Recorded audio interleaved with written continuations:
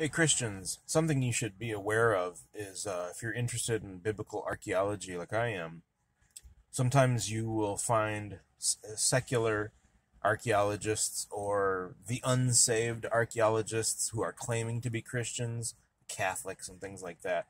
And what they will do is they will claim that there's no evidence for a character in the Bible or an event in the Bible. And they're lying. They are working for Satan. They're lying.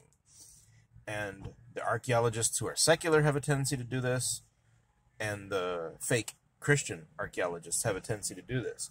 So, like, I'll invent an example because I'll just give you an example. Take the character of Daniel, okay?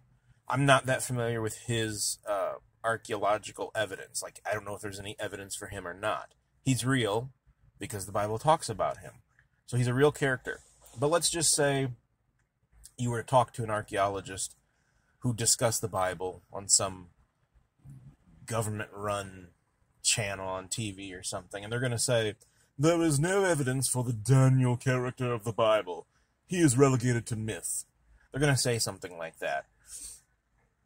Well, the thing is that if you're going to expect to find evidence of Daniel, you're going to expect to find it under the name Belteshazzar, not Daniel. Daniel was his real name, but his name given by the prince of the eunuchs was Belteshazzar.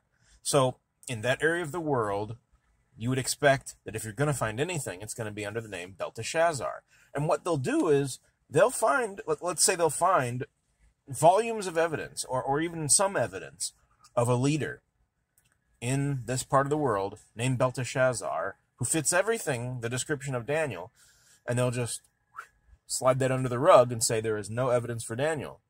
And a lot of Christians will be like, oh, no, because they're not thinking about, oh, his name should be Belteshazzar over there.